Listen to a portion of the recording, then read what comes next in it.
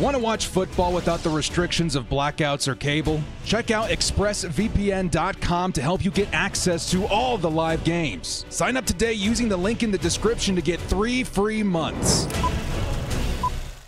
Yo to Bowl fam, it's the Director Chargers fans. Man, 22 days away from the NFL draft. I got a good one for you guys today. We got a mock draft for the ages, the lock, cock, and ready to rock, as Coach Harbaugh would say, reload in the 2024 NFL draft. One thing I pointed out in my Twitter this morning that I think is really important, okay? I think this draft is going to be special in terms of the quarterback position. We already know that there's a big chance of 4 quarterbacks going in the top 5 picks, which could land the Chargers an awesome player like Marvin Harrison Jr. However, I don't know if it's being talked about quite as much. If 6 quarterbacks go in the first round, which I think is very possible, the same application could be given to other rounds like round 2 for the Chargers at pick 37, which could see some superior talent slide down to us at that point as well. And at that point, the Chargers' position at pick number 5, the top of every single round, becomes that much more powerful. So today's mock draft is going to revolve around a couple of things. One, we're going to lock and get ready to rock with this reload for Jim Harbaugh and Greg Roman and Jesse Minter to get this, I would say, unit, this brand new team ready for the Harbaugh vision of 2024 and beyond, as well as take a look at how much value we can squeeze out of this draft, because we all know that Joe Ortiz is going to be looking for it around every single corner. Now, before we do kick off, shout out to the sponsor, Underdog Fantasy. Use code DIRECTOR to match your first deposit up to $100. Get in on the action. Newcomers, take a look at this special on screen here. Definitely take advantage of that. Before we do kick off, hit us up with a like and sub if you do enjoy this Chargers content. The small amount of time you guys take to hit the like, sub, and bell notification helps me out a lot. Let's get into it, baby. Lights, camera, action.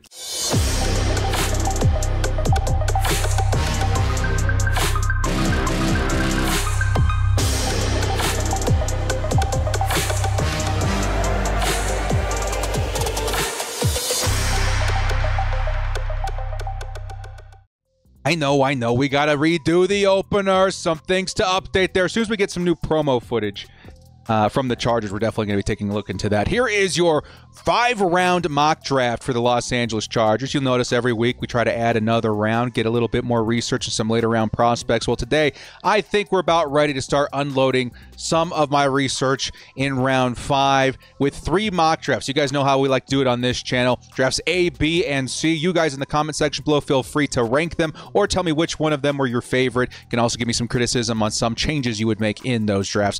Let's go ahead and kick it off with Draft A. Not going to give too much away as far as what the theme is here, but we're going to start off with a scenario that's becoming more increasingly popular among mock drafters out there. Chargers fans excited about this, idea of, quarterback going 1, 2, 3, and 4, potentially with a trade down from the Arizona Cardinals, leaving the Chargers with the prime prize of the draft in Marvin Harrison Jr. I'll tell you what, guys.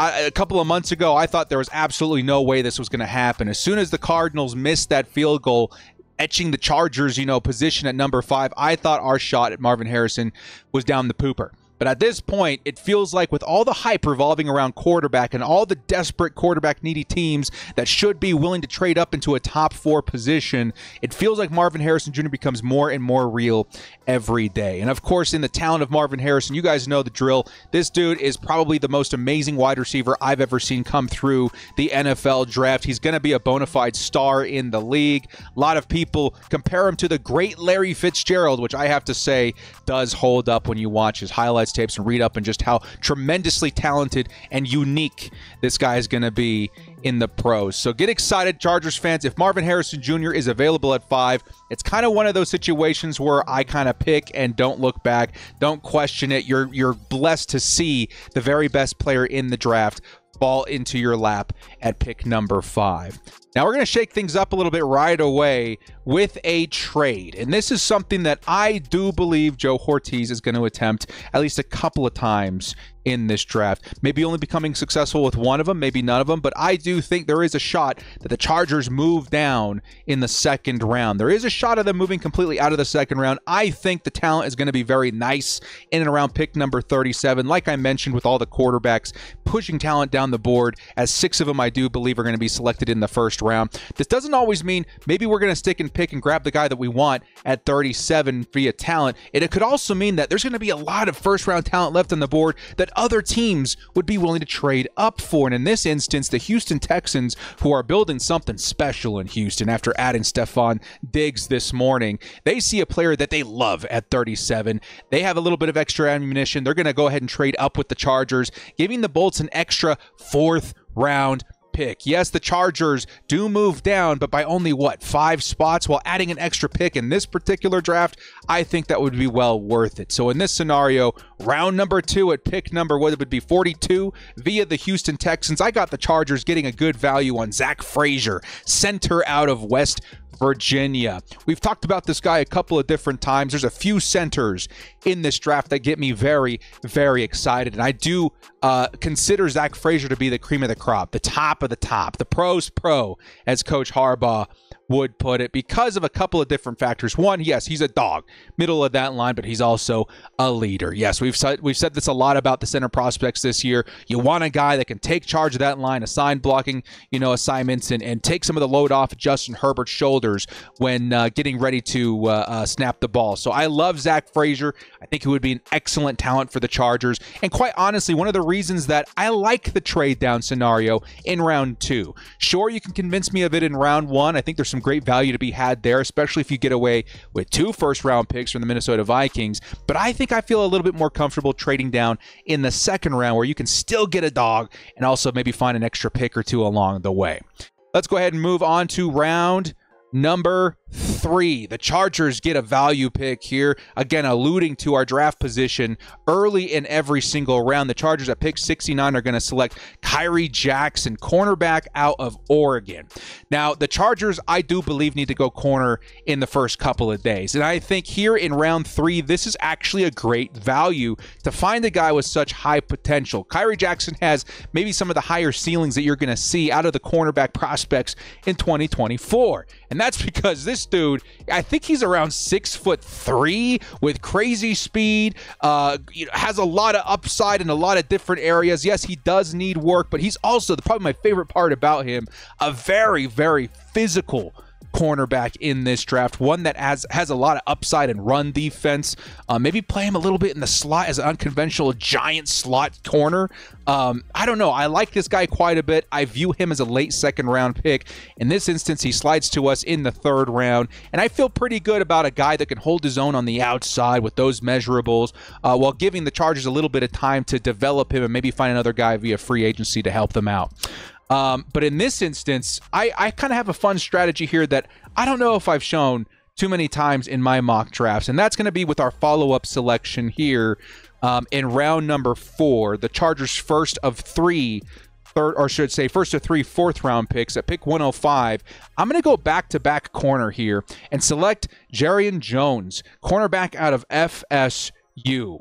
Now, this dude, if you're looking for a slot corner, and you're looking for one that is especially successful in man coverage, this is your guy. Maybe not as physical as the other slot corners that I've seen in this draft, but boy howdy, is he very consistent in terms of his tackling. He's going to get his players down. He's super smart in coverage, maybe a little bit limited in his athleticism, but my goodness, is this dude very, very, very smart, and a guy that can definitely hold down the slot corner position. So in the Chargers selecting an offensive lineman in the second round, where a lot of the times we see a cornerback, I have the Chargers taking their center in round 2 and their corner in round 3. Let's go ahead and help out that position a little bit more with another top-tier corner in Jarrian Jones in the 4th round that kind of help round round out the Chargers starting cornerbacks in 2024. Sure, you're probably going to see a guy like Jasir Taylor maybe in the slot for a while, but I think, Asante Samuel, Kyrie Jackson, Jarrian Jones will be an awesome cornerback room that kind of flips that whole position on its head from where it was very weak to maybe one of the stronger units on the Chargers.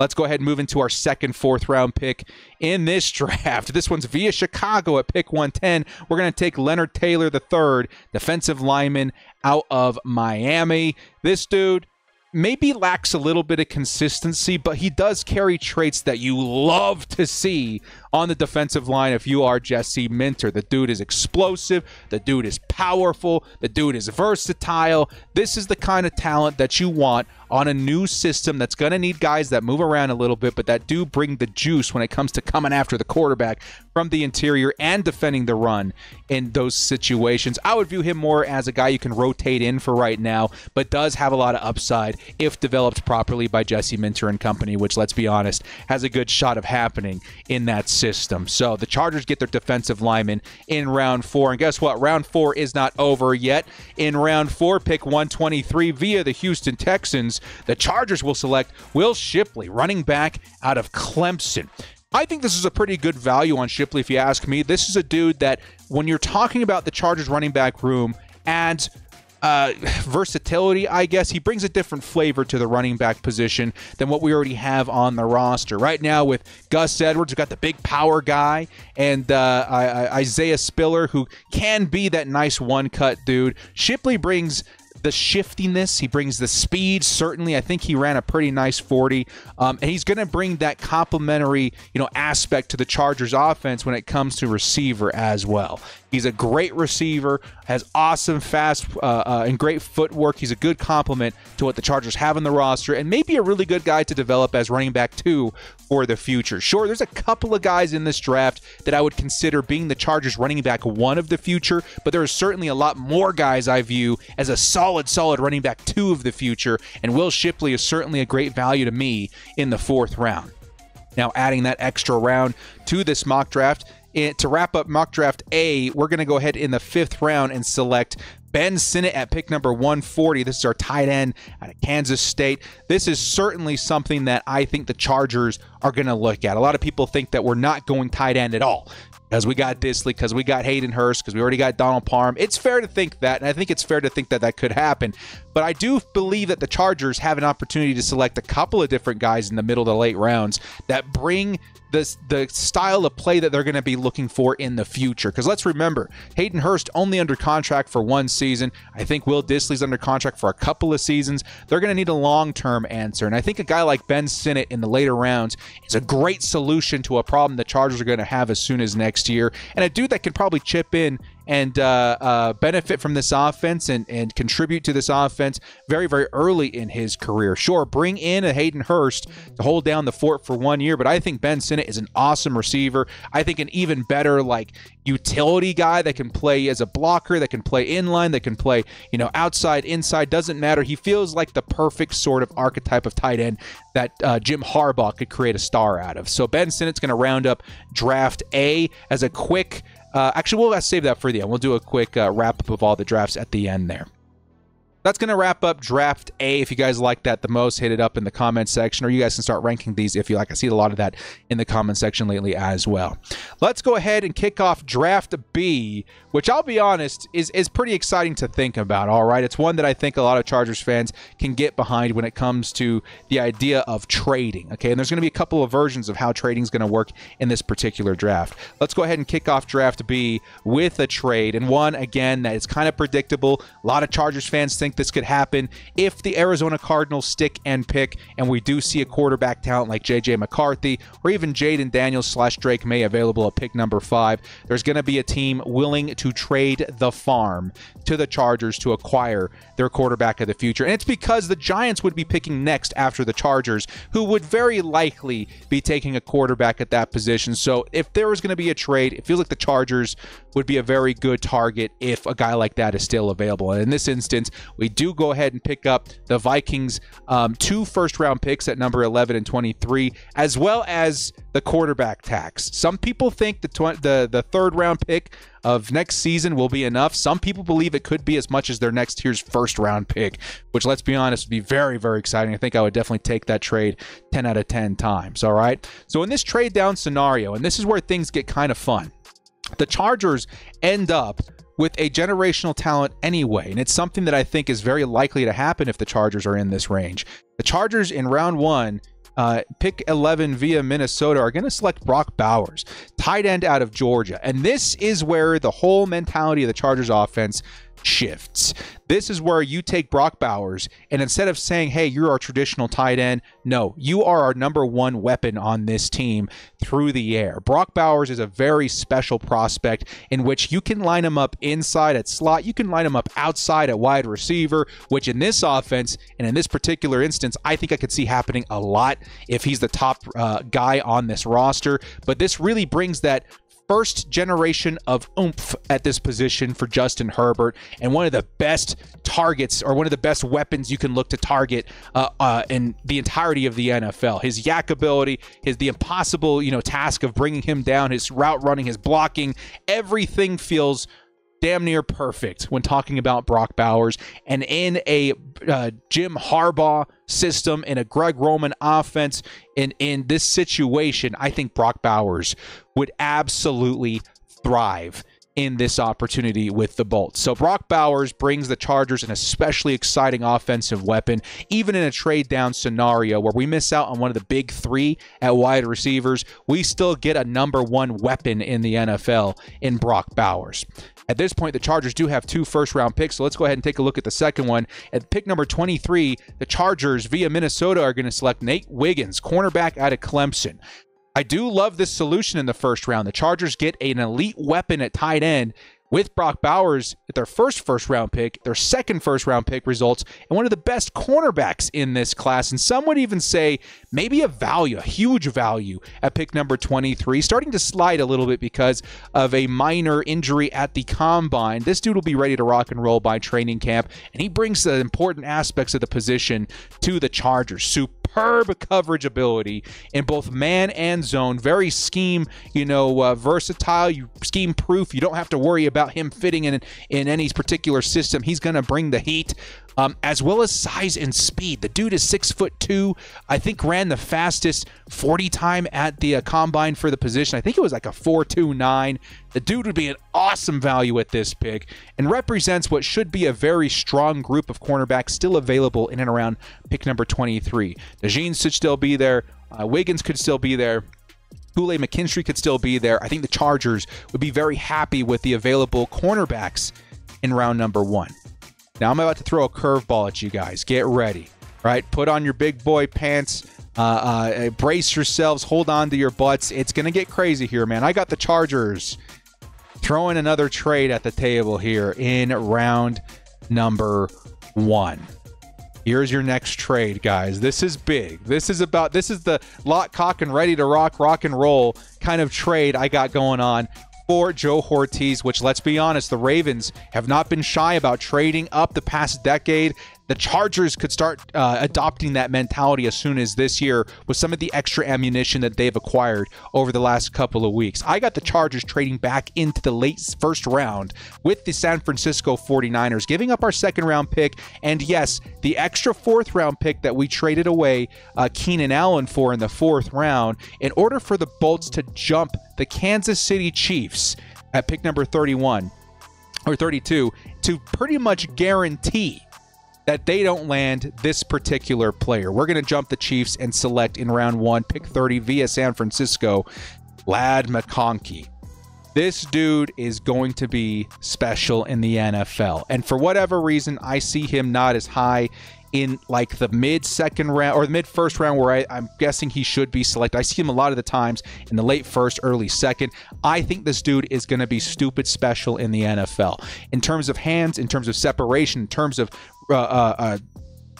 insane route running. This dude carries it all. The only thing he does not possess is the big size at receiver that you would like to see at a prototypical X receiver position. Like this dude really carries everything that you're looking for, including nice speed as well. So all of a sudden, the Los Angeles / Michigan / Baltimore Chargers are going to throw Georgia into the mix with their two top weapons and Ladd McConkey and Brock Bowers heading to LA with Jim Harbaugh. And these two weapons would be so fantastic to see play together. You got your new wide receiver 1 in McConkey. You got your new tight end 1 and maybe even receiver 1 on this team in Brock Bowers. That would be a very exciting offense all of a sudden that does carry a lot of run balance upside as well. Because when you're talking about Ladd McConkey in this offense, it's going to feature a lot more power run, a lot more run in general. Think about what play action is going to look like with this guy. Think about what RPOs are going to look like with this guy, the kind of separation he gets. I would be very excited to see those two weapons together on the Bolts. All right, so the Chargers did trade away some draft capital here, but it really was to move up a few spots to secure their wide receiver 1, and giving us 3 first-round picks is kind of an exciting thing to think about. All right, now let's go ahead and move into round 3 as the Chargers have traded away their second-round pick in order to get Ladd McConkey. We're going to go ahead in the 3rd round and select Chris Jenkins, defensive lineman, Michigan.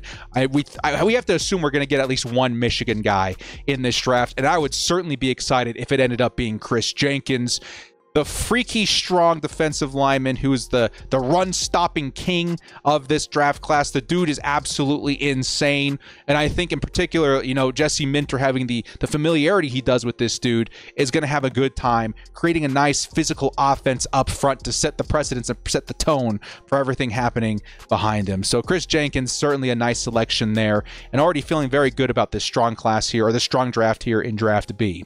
Let's go ahead and move here into round 4. The Chargers having 1 selection now after trading away their second 4th round pick. With their 4th round pick at pick 105, they're going to select Cedric Van Pran, another Georgia Bulldog coming to the Chargers, center, and honestly one of the best prospects in terms of fit for the Chargers in the late rounds at the center position. This dude is huge, right? He's going to bring that big power that the Chargers are looking for from the position. He's going to be bringing that strength, that anchor that everybody's wanting to find, the space for the guy up the middle that Gus Edwards needs to carry it, for 3, 4, 5 yards of carry. This is the kind of dude you want to run behind, right? And again, the familiarity, which is something that kind of gets me giddy, between him and Brock Bowers and McConkey. It's kind of fun to think of the best pieces of this last year's awesome Georgia offense on the Los Angeles Chargers with Justin Herbert. So I think Cedric Van Pran will be an awesome option. He doesn't have to step in right away. We have Bradley Bozeman there for right now, but I do think eventually, and maybe even by the start of the season, he could win starting duties, putting Bozeman in backup duty. But that's an awesome selection there in the 4th round. To wrap up Draft B, I got the Chargers in the 5th round selecting Taj Washington, wide receiver out of USC. There's a couple of Washingtons I like in this, and a couple of Maliks I like in this, right? Malik Washington is a fun guy that we've talked a lot about in previous drafts. His name counterpart in Taj Washington is also a very promising prospect to think about in this system in particular. This dude has crazy good hands, especially for his size, which is kind of rare to see. This is an excellent slot option if you're still looking for talent at that position, if you're looking for options at that position. But if anything else, the Chargers really need to focus in on some depth in this draft, whether it be early or late. We need wide receivers, and I think at least 2 of them. And I think Taj Washington offers A+++ depth when you're talking wide receiver 3, 4, or 5. This dude could develop into something special, but if anything, we got some awesome depth with this dude on the roster. So there you go, guys. That's Draft B. Kind of exciting. 2 first-round picks. I think that's the first time I've done that in my slate of mock drafts this season. All right. To wrap up this mock draft episode, let's go ahead and move into mock draft C. We'll go ahead and review all the mock drafts at the end of the video here. Let's move into mock draft C, where in the first round, I got the Chargers sticking and picking and selecting the best available receiver on the board, which would have the entirety of the Bolt fam screaming with joy. It's Malik Nabers, headed to Los Angeles, who was just in LA yesterday visiting with the Chargers and Justin Herbert during their first practice, or say get together of the offseason. Very, very exciting thought of Malik Nabers to the Chargers. And this, dudes, I quite honestly, like, yes, Marvin Harrison Jr., when you're talking about a firm and secure future of the position, building back up the wide receiver room that's been depleted without Keenan and Mike all of a sudden, Marvin Harrison, to me, I think is still that best building block. But if you're talking about upside, you're talking about ceiling, you're talking about the potential of the next Tyreek Hill level madness at the position of wide receiver, Malik Nabers is that dude. And when you pair him with the kind of arm that Justin Herbert's been begging to use the last couple of seasons, crazy things could happen. And Malik Nabers to the Chargers is a very, very strong way to start this draft. Some people still on the trade down wagon. I think if Nabers, Harrison, or even a Dunze are there, you take one of those receivers and you never look back. In this case, Malik Nabers to the Chargers. The Bolts, all of a sudden, this electrified, dangerous passing team behind Herbert and Nabers, along with a strong running attack, are going to be one of the more complete and dangerous offenses you'll find in the NFL. That's as big of a presence that Nabers would bring to this team.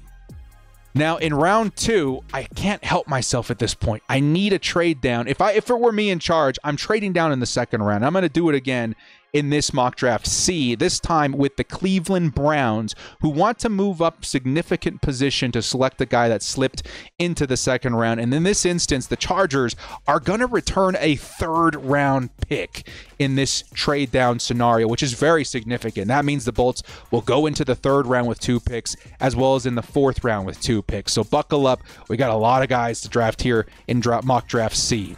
So in this instance, the Chargers, moving down with the Cleveland Browns at pick number 54, are going to select, this is where I'm dropping the bomb on you guys, okay? Keon Coleman, wide receiver, FSU.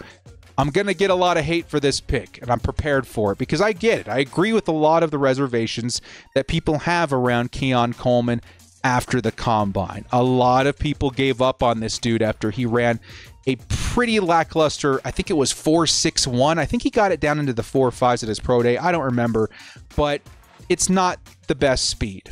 And I agree with you guys. And it's something that I want to move away from as a Chargers fan. The slow guys, the guys, you know, that don't bring the juice. It's something that I want to put in the past and leave behind and bring in the speed. I want to see the electricity enter the Chargers with Justin Herbert. However, I'm having a really hard time putting behind me the talent of Keon Coleman and the potential of what he could be with this team. And in particular, the biggest shocker of this all may be that I went wide receiver back to back. And it's because I believe the Chargers understand they have an obligation to reload at wide receiver after letting go of 2 of the best Chargers wide receivers we've had in a long time. Mike and Keenan are going to leave behind very big shoes to fill. And if the Chargers decide to get some value in the second round, as well as pick up the other wide receiver to fill those shoes of Mike and Keenan, I don't know if I disagree with that. And Keon Coleman kind of feels like the perfect yin-yang guy to Malik Nabers. A lot of people wondering if the Chargers are a good fit for Malik Nabers because we don't have Keenan anymore, because we don't have Mike anymore. Our X guy is kind of at this point going to be Quentin Johnston because he has the size, but he should probably be in the slot a little bit more than not at this point in his career. Give me Keon Coleman, the monster, the 6'4". Yeah, he's not the fastest guy in the world, but this dude reminds me so much of Drake London. The big contest catch ball ability. He's got as sure of hands as you're going to find in this entire draft class. This dude does not drop the ball. Maybe not the biggest in separation, maybe not the biggest in speed, but my goodness, you throw this man the ball, there's a good shot he's going to body out his coverage, come down with it, and has the consistent hands to when he's open, he's going to catch it. It feels like a very good value here. If I'm being honest, middle of the second round, which I'm seeing him drafted even later than this, I refuse to look past what is a superb talent in Keon Coleman because of a subpar 40 time. I think he plays much faster. in game. If you guys take a look at game speed versus 40 time, he looks way faster. He's explosive. He's got short area quickness that's crazy. And again, he just brings kind of a similar Mike Williams element when it comes to we need that guy in a mismatch on the outside to get the ball. We need that guy in the red zone to get the ball. And Keon Coleman is as good as it's going to get for, even in this very impressive draft class. There's a couple of guys that I like a lot. Jalen Polk in that instance. Xavier Legette, who wasn't available in this instance. But Keon Coleman, to me, is still a massive talent. And one that, for me, in the first time I've done mock drafts, kind of makes me want to go back-to-back at wide receiver because we got the explosive guy, Malik Neighbors, that's going to bring huge, huge plays in a certain role at wide receiver. And then Keon Coleman, who's also a big play guy, but does it in a different way. And you add that together, it gives Justin Herbert this awesome arsenal of weapons that is really impressive for any situation, which does help capitalize on Malik Neighbors' talent. You're going to see opportunities for Keon Coleman because of Malik Neighbors, and you're going to see opportunities for Malik Neighbors because of Keon Coleman. So you guys might roast me in the comments for this one, but it makes sense to me, and it's one where I think in terms of shocking drafts, mock drafts that I put out this year, it's one that I'm excited to share with you guys. All right? So, the Chargers, they picked up an extra third-round pick as well as another wide receiver, and I think that wide receiver room is set and forget. You're ready to rock and roll at that point. What do the Chargers do in the third round now that they have 2 third-round picks? Let's go ahead and pick up that cornerback. Max Melton, cornerback out of Rutgers. This dude's awesome. We've talked about him before. He's kind of a versatile dude that can play on the outside and inside, has great coverage ability. Maybe does need a little bit of cleaning up here and there, but he has ball hawk ability. He has ability to stick to his man, mirror his dude. And I feel like this guy is going to return more value than where he's being drafted. It does kind of reflect a pretty nice and deep cornerback position this year. But one that I think the Chargers, yes, you're going to have to go corner at some point. And if they boldly go wide receiver back to back, I think Max Melton or a really nice corner at some point is going to be pretty much a necessity at this point. But the Chargers in this mock draft did return some nice value with another third-round pick in which they're going to select via the Cleveland's 85 pick, Blake Fisher, offensive lineman out of Notre Dame. This is your right tackle of the future, okay? And I think there's a shot that he could make it to the Chargers in round 4, but I do believe that he is very much so worth a late to middle third-round pick. Just because of what I think he's projected to be in the future. This is a starting right tackle, maybe even right now. But the perfect situation for Blake Fisher is going to a team that doesn't need you to step into that role right away. Let's go ahead and grow into it. As this new system and this new offense grows, so will Blake Fisher as the successor to Trey Pipkins at some point, maybe even as soon as next season. He could even win the starting job throughout the course of this year, but until then, serves as a very valuable backup and a future piece of this offense that really fits what Jim Harbaugh and Greg Roman are trying to build. This is your power guy on the outside, the dude that's going to create space for your running back, has great ability to protect your quarterback as well. So Blake Fisher, an awesome option here in the third round with the second selection for the Chargers. Now we got a couple more picks to go through here as the Chargers do also have 2 selections in the next round. Let's move into the fourth where the Chargers are going to select at pick 105, Ray Davis, running back out of Kentucky. This guy shocked the crap out of me.